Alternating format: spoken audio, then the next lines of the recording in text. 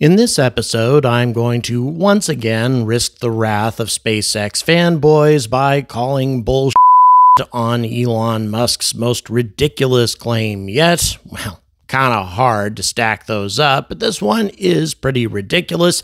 His claim that Superheavy can be reused in an hour after being captured.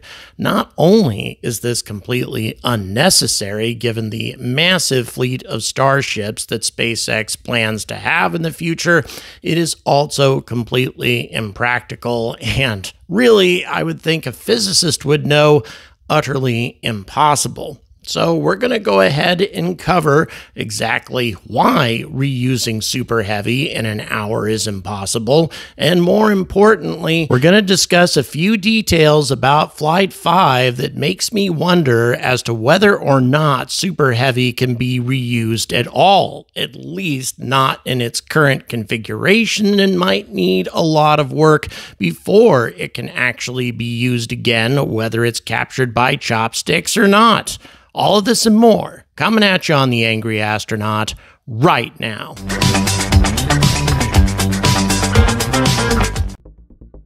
Good morning, and once again, welcome to this angry bulletin about Starship and my latest take on less popular viewpoints when it comes to Starship's reusability potential and how it's going to revolutionize spaceflight in the near future. Before I go any further, though, I want to make two things very clear. Number one, I feel that Starship will eventually revolutionize spaceflight. It has amazing potential, and one day it will make an enormous difference. At the same time, is that day going to come in the next few months or next year? I have some serious doubts about that, and we're going to cover some of the reasons why in this particular episode. And by the way, I'm going to be sharing a lot of information from my team. I asked them to contribute their reasons as to why they think that reusing Starship in an hour seems very impractical,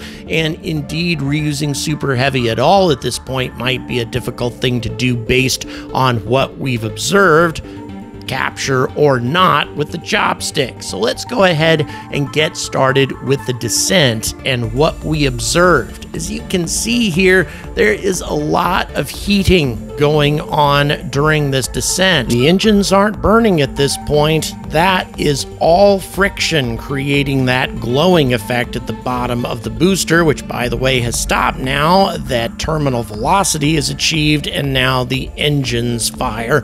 Obviously, that heats things up, but still we have all of that glowing going on during the descent, and you can see that a lot more clearly in this particular picture. As a matter of fact, whatever heating is going on, it has caused warping in the bell nozzles, something that Elon Musk himself has acknowledged, although he says the problem can be easily fixed, although he doesn't really explain how.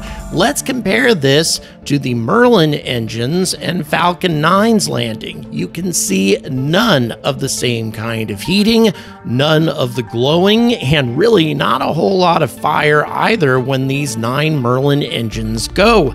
It's just very, very different in terms of the amount of heat that the respective boosters are experiencing during the landing process. A pretty dramatic difference, actually. So why is this the case? Well, one of my team members goes by the name of Aztec Lion. He had this to say. Last week got me looking at reasons for this issue when compared to Falcon 9's descent and return. One big difference here is that Merlin 1D engines are radiatively cooled. That is, there is no active cooling in the metallurgy of the bell nozzles, which are niobium-based, plus they're using RP1 for fuel, which isn't gaseous. And on the other hand, the Raptor engines are, like almost all cryo-fueled engines, regeneratively cooled, which means that in this case, methane is being circulated inside the nozzles to help keep it cool, which only occurs, of course, while the engines are running. And so as the Super Heavy booster is descending without the engines running, or many of them, which means for most of the descent, the bell nozzles and thrust puck aren't able to cool themselves. This seems to be a bit of an intrinsic problem and not a quick fix that Elon is talking about, unless they're going to introduce some sort of inert cooling gas in or around the engines and thrust puck, which is something that could be done, but it could screw with the aerodynamics of the booster and also control authority of the fins trying to keep the stage pointed properly and in a controlled fashion on the way down. Plus, of course, anything like that is going to add to the weight of the booster, reducing the amount of payload that Starship can deliver even further. There's another difference as well, pointed out by another member of my team named Dystopian Prophet. He points out that Falcon 9 does a re-entry burn, which reduces peak heating, fighting fire with fire. And then Darth Rust, one of the primary members of my team who contributes a lot to this channel and also works a great deal with missiles with the US military, he had this to say, quote, "My thought is that the amount of heating in the skirt and on the thrust puck is much higher for Super Heavy because of a much larger area. Also, Falcon 9 has a better developed heat shield on the lower thrust structure, which I'm sure Super Heavy will have someday, but probably not soon.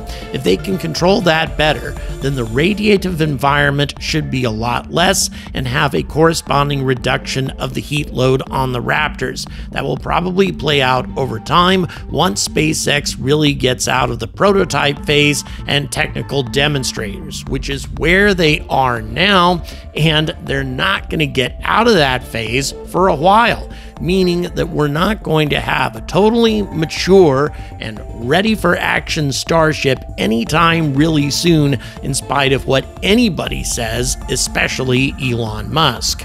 But what does all of this have to do with reusability, especially reusability in an hour? Well, you're going to find out in just a moment. But first of all, let's talk about propellant loading times as we have observed them with the various flight tests that have taken place thus far. The booster load for IFT-1 was an hour and 39 minutes, and that has dropped down to 49 minutes and 50 seconds for IFT-5. That's a dramatic improvement. And then the ship load process was another hour and 22 minutes for IFT-1. That's dropped down to 40 minutes and 40 seconds for IFT-5. Very, very impressive improvement as well. And then you have the chill portion, which actually went up from IFT-1 from 16 minutes and 40 seconds to 19 minutes and 40 seconds. So a steady reduction overall. And who knows, maybe you could get the entire process down to an hour. I think that is definitely within the realm of possibility, but there is certain physical limits to pumping that much cryogen. We'll make a general assumption. By the way, all of this is courtesy of Darth Rust and his much better knowledge when it comes to rockets than mine.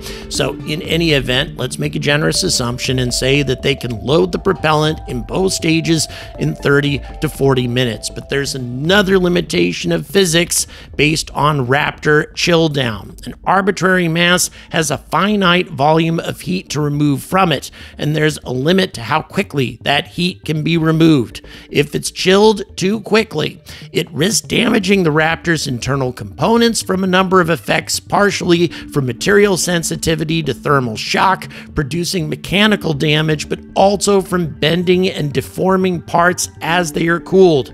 We don't know what Raptor's tolerance for cooldown is, but it seems around 15 to 20 minutes is what we're looking at for current operations. There's an unknown here in that chill down may only require 10 minutes or so to get the entire engine within 1 degree or so, and the other 5 minutes are stabilizing it so there's no gradient at startup. From this, we can speculate that a reasonable reload rechill cycle is somewhere around the 40-minute point, with the current configuration 15 to 20 minutes being used for concurrent engine chill. That's with a stack that's starting at an ambient that's relatively minor temperature difference already. As we have seen very clearly in this video, for a Super Heavy that's been caught and is still carrying a lot of temperature from re-entry heating, there are some additional concerns. The one sample we have showed the engine skirt glowing in several sources of video, as we've already talked about. It's unclear if the glow was from a skirt fire alone or that was heated material. In my opinion, it's heated material because it was glowing when the booster was still way off the ground. It's unknown what future changes SpaceX is going to introduce to address re-entry heating and what that cool down time will look like, but the engine bay and material of Starship has some kind of finite mass to it, and it will take at least some time for it to cool down before it can be reloaded with cryogenic fluids for launch without risking thermal damage. That length of time takes more than 20 minutes or so, and I think that is an extremely generous estimate that it would only take 20 minutes for it to cool down sufficiently. Then relaunch within 1 hour is not obtainable without some other design changes that we haven't seen yet, and perhaps the introduction of a yet-to-be-discussed pad cooling mechanism to reduce the residual re-entry heat in the booster. Again, I ask the question, why would all of this be necessary anyway? We don't need this kind of cadence from Super Heavy or from Starship anytime in the near future. Starship could launch once a week and still more than deliver all the low Earth orbit payload that we're ever going to require. And this is why Darth Rust makes the following point. More broadly, Elon's claim of relaunch within 1 hour or words to that effect strikes me as a desired design goal rather than a serious operating concept that we'll ever see normalized when Starship enters routine service. Elon has a track record of speaking in design goals rather than actual operating concepts, and it appears to me that the space fans, as much as I love them, of giving Elon's comments a lot more weight than they have really earned. I rate SpaceX very highly as a technical organization, near the top of the list along with venerated institutions like the Skunk Works and the Bell Laboratories of old, acumen and skills bordering on witchcraft, and an established record of producing lean and effective systems.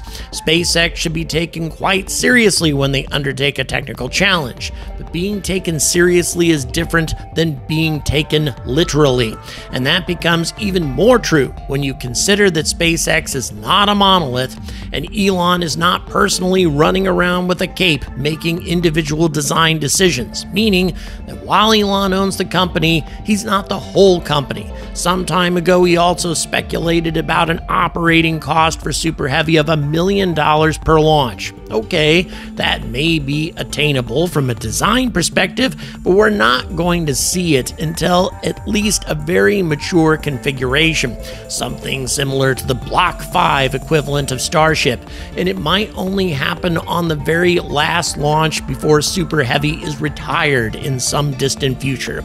Point being, it's possible, sure, but that doesn't mean it's going to be routine or a fair description of what typical launches are like over the course of the entirety of Super Heavy's service life. The same thing is probably true for a 1 hour relaunch. It might happen at some point, but that doesn't mean that it's normal. A Super Heavy relaunch the same day is still a massive change in orbital access, and that alone is worth it.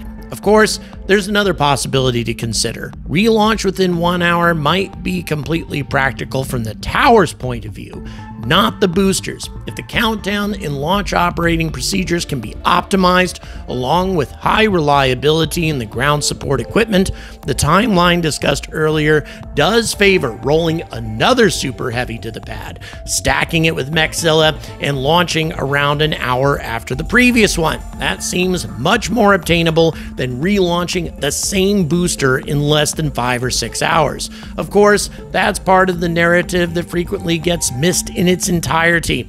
The revolution isn't the ship, it's the shipyard. Elon tweeted in 2021 that a high production rate cures many ills. He got a shipyard that can produce a super heavy lift rocket in a period of time conveniently measured in months. And if that production output is generally reusable, then SpaceX can have a fleet of them lined up for launches and maybe get up to launching one every 3 or 4 hours. Even if it takes a week for a single Super Heavy to get turned around for its next flight, at that launch cadence, what does it matter? So why the hell are we grading success by Elon's notoriously unreliable tweets anyway? We should be comparing it to the launch need and the capability to deliver rather than the design goal fantasies that it took to get there. Starship is going to be a simply breathtaking launch potential, but it remains to be seen if there will be a market demand for that sort of launch cadence, let alone one that would need them to relaunch in 1 hour. 5 Starship launches a year can lift 100% of the global output of the satellite market, including Starlink. And SpaceX can build enough tankers to do refilling for Mars or lunar transfer launching twice a day for a week.